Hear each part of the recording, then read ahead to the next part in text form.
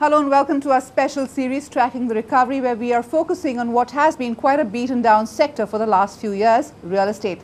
Last week we looked at the bigger picture, at the big supply-demand mismatch in the sector, the high levels of unsold inventories most companies are stuck with, and the debt which is quite clearly bogging them down. Today we slice the market and look at the northern and NCR region, where all the problems are only too clearly evident. So what's the picture looking like on the ground? Well, joining me for the granular take on the sector and the market are Pranav Ansal, Vice Chairman of Ansal Properties, Mohit Goel, CEO of Omaxe, and Anurag Mathur of JLLM. Pranav, let me start off with you. One of the biggest players in the NCR region. How is the situation looking? Because the macro numbers are still looking troublesome if you look at it overall. 3 lakh unsold houses, 36 months for the inventory to clear up in the NCR region. While prices have gone up, so it's not looking a pretty picture. Not as bad as you're making it sound.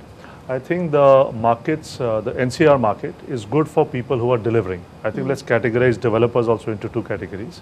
I think there have been lots of new developers in the market who've launched big projects, taken up big challenges, and not even had lands. I just read an article where 2 developers launched a project where they didn't even have the land. So I think a lot of these figures of these 3 lakh unsold units, I think these are units which still have to be built or still have to be launched or still have to be sold.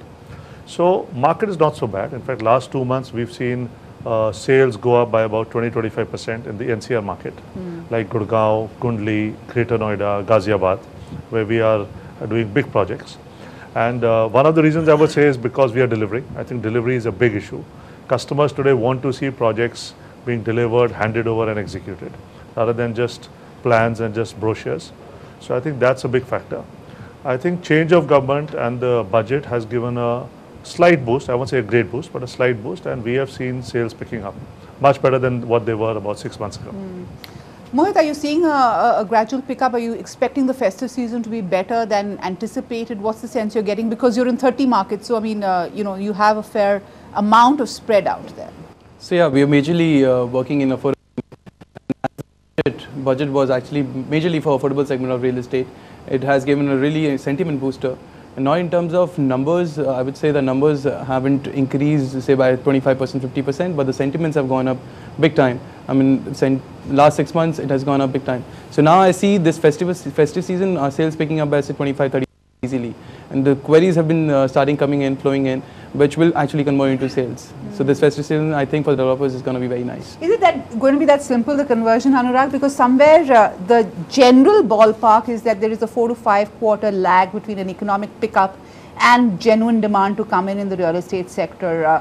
What sense are you getting right now? Yeah, true. So it is true. I think we are quite easily about 4 to 6 quarters away from a full recovery and a fresh start in a certain sense. But you are limiting that discussion to housing units, to housing only. I mean, we have to look at the other sectors as well. You have to look at retail, you have to look at commercial. If you see the NCR market, the commercial office supply is at one of its lowest, because there hasn't been as much supply coming into the market in the last 2-3 years. Developers stopped building commercial assets, and the leasing activity was what it was. I mean, it wasn't really going through the roof, but it wasn't bad either. So we had decent leasing going on and no new supply coming in. As a result, today, if we are really at the cusp of a recovery, economic recovery, we are sitting with very little commercial office real estate supply, and similar is the situation with retail. We don't have as much retail stock available in the country and in this region.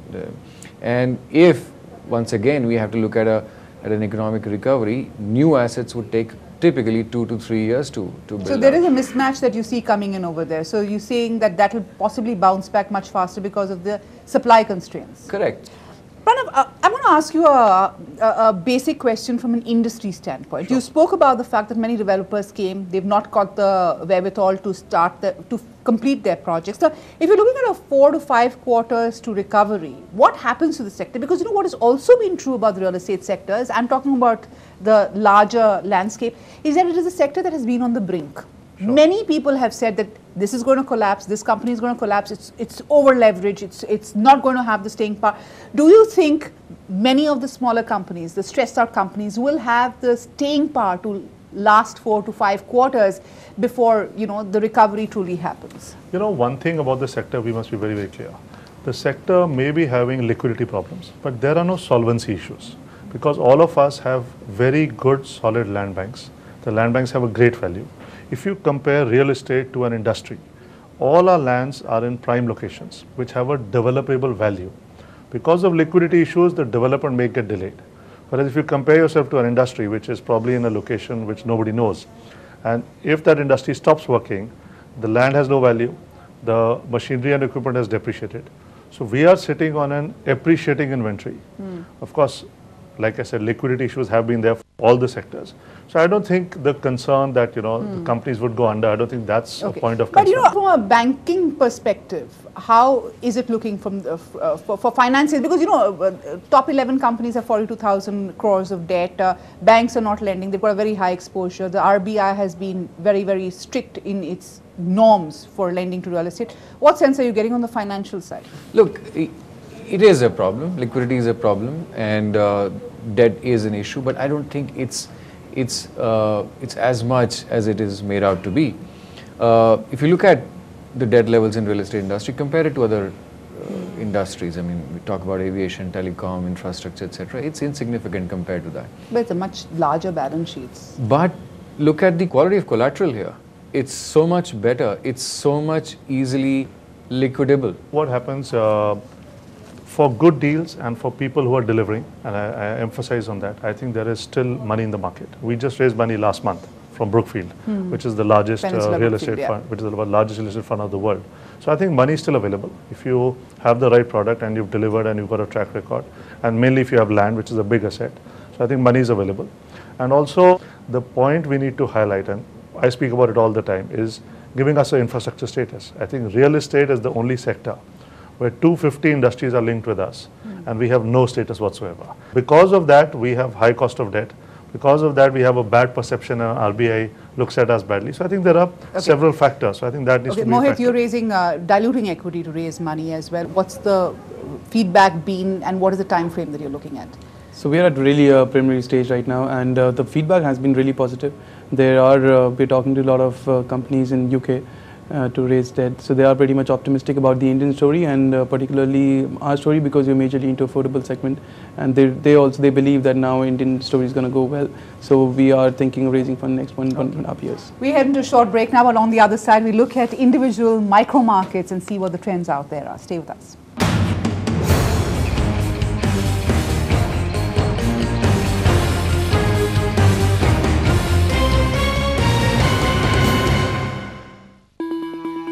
Powered by Kohler. Knowledge partner, JLL. BSC Investors Protection Fund presents Investor Awareness. We should have exposure to international market across globe, across region and currencies is a prudent thing so that you get a balanced portfolio. But this portfolio will be volatile compared to your Indian equity portfolio. It is not from generating higher returns, but it's more from balancing from the risk of Indian equities. BSE Investors Protection Fund presents Investment Ladder on Smart Money. Hands are made to play. Hands are made to share.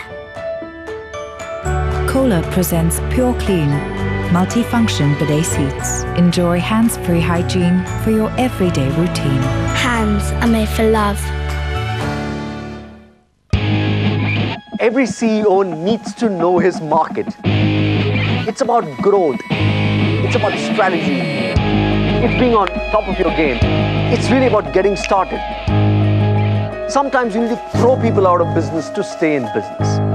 What a CEO knows, what a CEO needs to know. Let's talk business. Watch in business.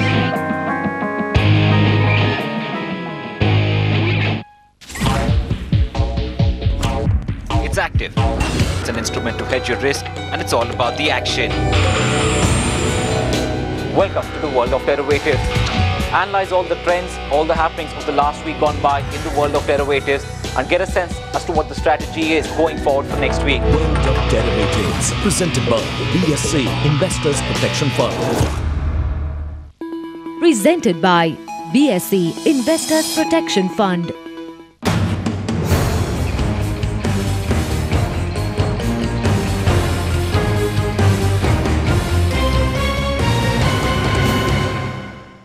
Welcome back. We are tracking the recovery in the real estate sector, and I have a full house over here. Pranav, I'm going to start with you.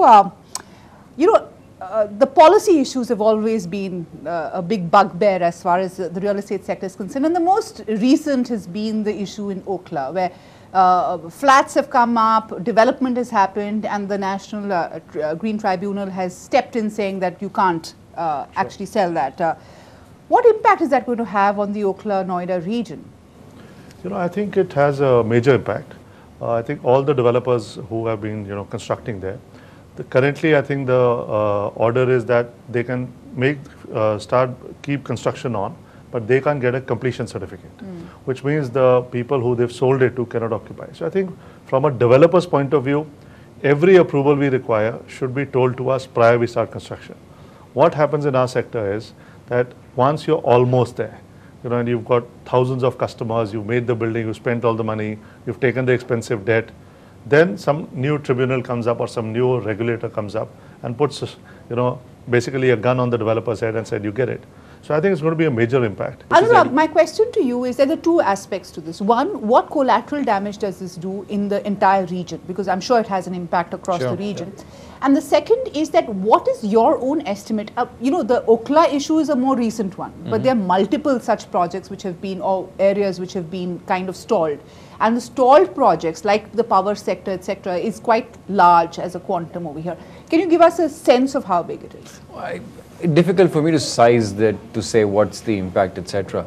But look at Noida itself. It's happened twice in very rapid succession. Before this, just 2 years ago was the Noida extension piece that happened, and that seriously brought the whole credibility of the developer community, the government, etc., into a focus, and it's happened once again. Mohit, let's look at the growth. Coming back to the ground-up growth that you're seeing, you're in multiple markets. You've got very many projects in the cards, 30 cities, 9 states. Where is the growth coming in? What segment are you seeing the first green shoots or the real pickup? If you can give us a broad spread. I think 3 states out of 9, which is Haryana, Punjab and UP. I think growth coming is going to be really fast there. And in these 3 states, Lucknow, Chandigarh and I would say in Faridabad, because Faridabad is part of NCR, but still people kind of forget about Faridabad. Faridabad is going to pick up really fast now because the Gurgaon prices have shot up so much, and I don't see Gurgaon prices going up from now. So Faridabad is a really important market. So Faridabad, Lucknow, Chandigarh. One of the big bets both of you have been making as real estate developers is on townships, and I think integrated townships. I have 2 questions on that, Pranav. Sure. Since in your case there were 18 townships to be coming up, you're building one in Lucknow, and a lot of activities there. My question to you is, in the last 5 years, we've seen various versions of that, and the townships, integrated townships as we talk, was a product of the 2006-2008 period when there was a lot of private equity money coming in, and one thought of 7 to 8% growth over the next 5 years and compounded growth in the economy, etc. Sure. It's not quite happened, and there's been a lot of issues out there. How far? I mean, do you think you will start reviving those plans? You're going to see a pickup, or do you think there's been a lot of learning within the industry? I think, firstly, townships is the way forward. I think for every developer, even if you see in the budget this year, we're talking about smart cities. See, the way India is and the way population is growing and the way all urban cities are growing, whether they are tier 2 or tier 3, without having big land banks, whether the private sector buys it or the government buys it, you cannot grow, you cannot have good urban growth and international urban growth. So big land banks and townships is the only way forward. When we got into Gurgaon in the early 80s, and we've done about 2,000 acres of development there. So this concept started there at that time. And what's happened there is going to happen, and we are seeing it in all the townships we are doing in all our 19 cities. In all of them, there is demand, people are living, and gradually, last 2-3 years, markets have been slow, so prices haven't gone up that much.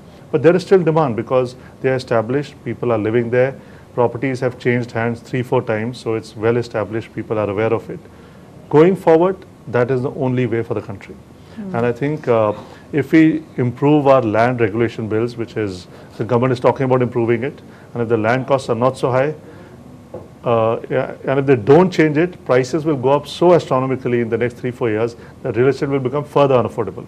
Because no developer, none of us sitting here, will ever think of buying lands at today's value and then doing a development, because it doesn't make sense for us, and the price will be so high for the buyer that, you know, he'll never buy it. Okay. Anurag, two questions in this. First is that the way integrated townships were envisaged, is it over because nobody will have the money to buy the kind of land parcels that they're looking at? And second, you know, in the last couple of years, you've seen SEZs be the flavor, then we saw manufacturing zones be the flavor, then we saw, you know, integrated townships being the flavor, and then you have smart cities being the flavor. Sure. What does it do to an industry? I mean, it's really shifting trends. All of these can't be, you know, quickly overnight change into another nomenclature. Sure. I mean, they have a different, you know, universe out there. So what impact has this had? Look, to me, it's less of a problem in terms of changing the branding, whether it's from integrated township to SEZ or to whatever else you say. I think the real issue is to seeing it through. And when you talk about integrated township, it means integrating. Integrating what? You're integrating your workplace with living, with social infrastructure, etc., etc. So there are a couple of things that need to come together under one township in one particular zone. Has that happened? Not really. And it's not one particular agency or persons. Exactly. It is a universe that you create around that, right? Infrastructure, and none of that. I mean, a developer can't do. It's a city. So what happens? I mean, if the infrastructure is not keeping pace with the development of houses, what happens then? I mean, and isn't it a fact that the entire countryside is dotted with projects which are halfway there or envisaged to be there, and that actually has blocked up a lot of land and a lot of companies' balance sheets? So today developers are actually facing problem because of this, not because their plans or not because their strategy went wrong. Their strategy, their plans, they entered locations, it was all right. It was just that probably the government or the infrastructure of this country or the growth, as you said, of this country did not match the way other developers planned. So as you said, there are a lot of projects which are stuck, or which I would say they're halfway through. So for example, if any developer is developing say 500 acres of township, thinking that the absorption of this particular city would be 500 acres because of the fact that the government makes this particular highway, and that highway is still not there, how can he sell, and how can a customer would go and stay in that township, even though he makes a Taj Mahal of it, even though he makes the best city in this world, and there is no highway to connect to the main city? What can he do? He cannot do anything about it.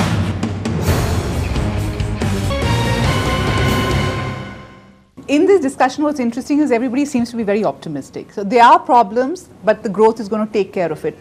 Anurag, let me come to you on this. Do you think the worst is over, and do you think the industry will pick up, and what could be the triggers for the growth?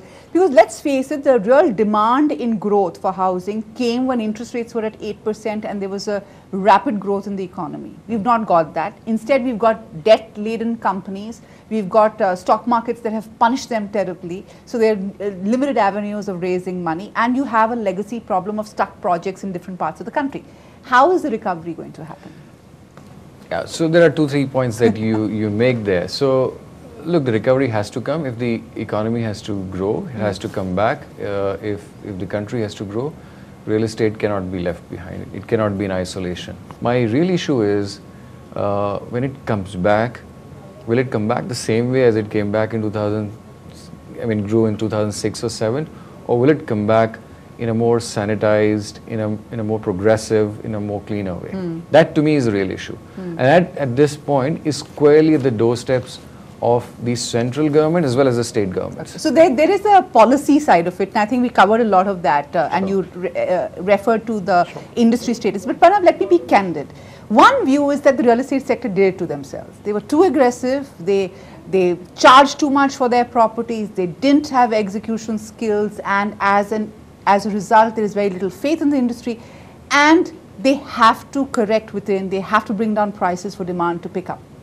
What would you say to an argument like that? I think it's the other way around. I think if a developer brings down prices, you kill your project and you kill your company. What happens is, if I have sold your project, say for 100 rupees, and tomorrow I have to sell it to Anurag at 80 rupees, everybody, he will expect that I will sell it to him at 60 rupees. So it will never happen. You know, this question is asked to us all the time. And I don't think any developer reduces prices for this reason. Secondly, but if you want to trigger demand at this level, which is still unaffordable to many Indians, how do you get the demand going? I don't think demand is driven by the fact that I keep reducing my prices, because what happens in real estate is once they get to know and they'll get to know in a minute that he's reduced prices, they'll think, okay, now he's at so much, he's further stressed, he'll reduce his price further. It never happens anywhere in the world, and it'll never happen. So I think if people and customers expect that to happen, I don't think it's going to happen. So also, you also have to see the cost of land, what we bought, say, 3 years ago. And the prices of real estate hasn't gone up in the last 3 years, right? Not that much. That cost of that land has gone up 10 times. So we know it that in the next 1 or 2 years, when the markets do pick up and the economy does start growing at the 6-7 desired growth, we will all, sell at the prices we desire. Until then, we are happy to hold. And that is the reason why developers will and they never will reduce prices. So everybody's holding on, waiting for the economy to come back. And I think from a stock market parlance, I mean, there is a lot of skepticism around real estate companies, because a lot of brokerages, for instance, don't cover many of the companies anymore. And I was going through an analysis, and I know it's going to raise eyebrows, but the Omaxe stock is down 73% from the highs. The Unsold stock is down 91% from the highs. This is a tough situation. I mean, how do you see the faith coming back, or the growth coming back, or the sentiment really shrugging off what has happened in the past and moving ahead? Single clearance windows. They're 35% tax on real estate, what I sell, from the beginning of from cascading when tax. Absolutely 35%. So if you want to charge 35%, that's okay, but there should be one single window that I go pay 35%, I'm done, I'm sorted. Third, land, which is my raw material, it should be made very easy for me, the process of buying land. And fourth is the overall economy growth. As people over here, they're just talking about overall economy growth. I think once these 4-5 things are sorted, real estate industry as a whole is sorted, and investors, you're talking about stock market, investors, they kind of look every company on a quarter basis. They've realized now that real estate company, they cannot show the really nice number every quarter. They are also informed about real estate companies. So they're also educated. So now they've started picking up the right stock, which is available at the right P, which is available at the right price, and they're going to hold it for long term, because they know that the fundamentals of real estate in this country is very good. We know that there are 30 million houses shortage. We know that the infrastructure boost is going to come to this country. We know what is the vision of our Prime Minister. So everything is positive. I think the overall sentiments are also positive. It's just that we need to see how much time. 2 quarters, 4 quarters, 6 quarters. If you're going to ask me, I think next 2 quarters, we'll be probably sitting in this same room and we'll be talking really high about this economy. Okay. Pranav? No, the point you mentioned about how much realty stocks are down and how much generally the stocks are down. I think it's an opportunity, because instead of divesting in your company, you can do SPV level deals, like which is what we did with Brookfield, and we are in advanced negotiations with 1 or 2 other companies. And people understand the potential that, and as a developer, it's easier for us to do SPV level transactions than to do, entity level transactions, and we have no intent of diluting at, anywhere close to these prices. So I think also being down to that level is an opportunity, that you know how much the upside is. You can't go below the levels. No, but you can't go below 90%, like you're saying. You can't go to 100%. If it's 100%, that's zero. You can't go below that.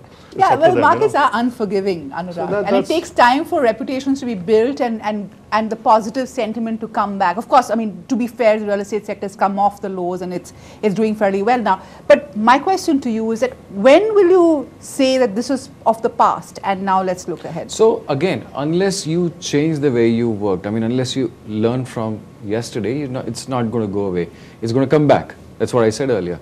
And again, to your point, the stock market valuation, I don't know if this is the true valuation or that was the true valuation when you say from the peak.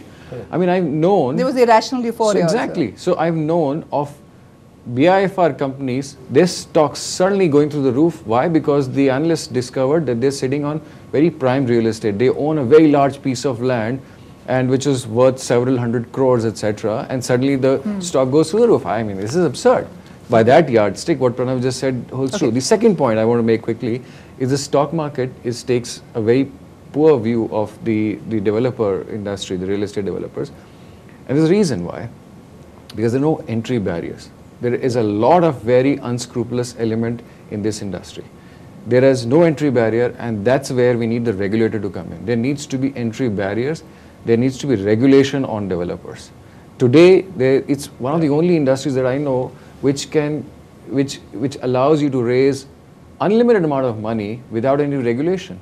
This is one industry that will unanimously ask for a regulator. I think that's one of the things that absolutely. Talked about for years. Okay, but now if you were to look back, say, this is a mistake that we made, we're not going to make that again, what is that one mistake? You know, from our point of view, I think we bought too much land, which I don't know if it's good or bad. As of now, maybe it looks like it was a bad decision, but I know 3 months down the road, I would say it's the best decision. Because land prices grow up by 40–50% a year. Interest rates is 14–15% a year. So I think it's a great decision. Just like I mentioned earlier, it's only a liquidity which is an issue for every developer, not solvency. Okay. What would you say? The one mistake that you made over the last couple of years, which you won't repeat and you're cognizant of in the next leg of growth? See, we really think that real estate is a very hands-on business. It's a very local business. So the one mistake probably which over-expanding or over exposure in terms of number of cities, we just gonna expand ourselves in those cities where we are number 1 and number 2. So a more measured look at growth and hopefully the recovery happening in the next 4 to 5 quarters. Gentlemen, thank you so much for joining. Thank you. Thank you.